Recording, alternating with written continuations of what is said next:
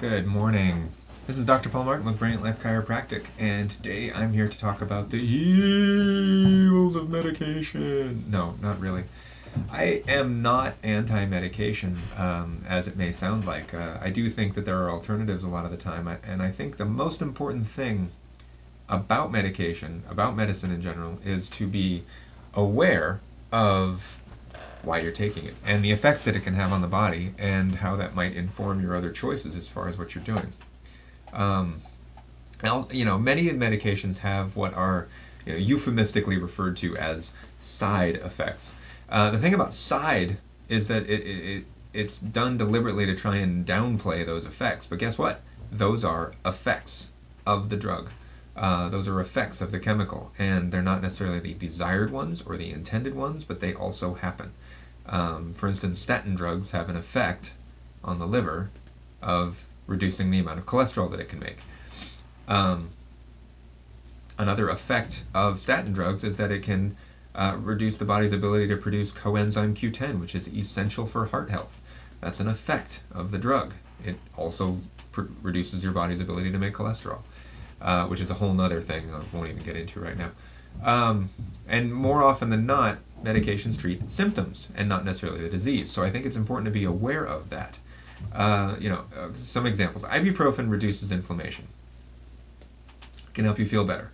Unfortunately, inflammation is a necessary component to healing, so you are getting in the way of your body's ability to heal.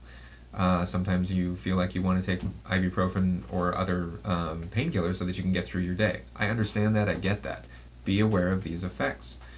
Proton pump inhibitors reduce the occurrence of acid reflux, but they do so at the expense of your stomach's ability to produce acid, which is necessary to prevent bacterial infection and can also cause other digestive problems. So these are some other effects of taking that medication.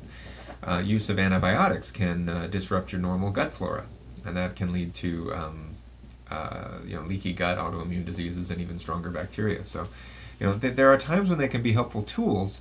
And the point of this video, as I said, is not to demonize medication, but really I urge you to understand why you're taking it, understand the reasons, understand the effects, and if you're treating a symptom and that's all that you've got, maybe there's another way. So let's say that you had surgery or a bad fall and you're taking a painkiller, whether it's an opiate or a non-steroidal anti-inflammatory drug like ibuprofen. Taking the painkiller, you feel better, your pain is muted, and that is very nice. You feel like you could actually go and do things. And that's where you run into the problem with medication, because by dulling the symptom, you are now no longer aware of your body's inherent resistance to not exercise, but movement. You might actually want to wait longer before you move. You might not want to push quite so hard and allow the body to heal within its normal range. The point is that you don't know because of the meds. I'm not saying they're a bad thing. I'm saying there's an effect, and the effect is that you don't know. If you hadn't taken the drug, you would be in more pain. You would understand what your limits were exactly, and you'd be able to respond accordingly. Now, if your pain is so bad that you can't stand it, and this is a different level for everybody, you have to do what's right for you. So, bear that in mind is really what I'm saying. Now, other medications help with symptoms, not necessarily the cause. They can also cause other side effects, and that's because the body is really an interconnected whole. When you take a drug to push on one biochemical lever in the body here, then it changes something over here. It has other impacts on the body, and those are sometimes usually undesirable. And so what you really want to try to avoid, is getting into this spiral where you take one drug to have an effect, that causes something else, you take another drug to have an effect on that, that causes something else, you take another drug to have an effect on that. And so, that can be a real issue. That is one of the reasons why most adults in our country are on at least one medication, and fully a third of them are on 2 or 3, even by the time they're like 30. I don't know if these stats are completely accurate, but I'm pretty close, I know that. The point is that a lot of us are on more than one medication, and that is a recipe for disaster.